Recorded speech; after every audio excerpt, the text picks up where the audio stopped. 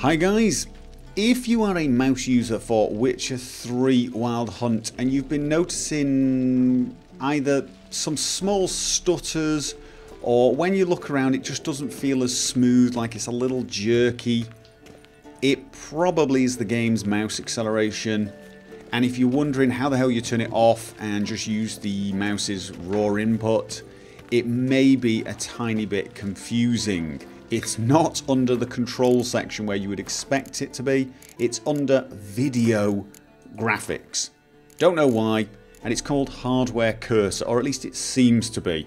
From what I can detect, when I enable hardware cursor, my mouse slows down immediately, so I can detect that I'm on a low sensitivity mouse setting, and now if I change it on the fly, I'm now on a high one. So this is my mouse controlling the sensitivity.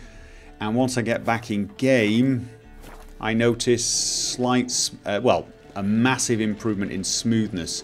It's a lot less jerky for me.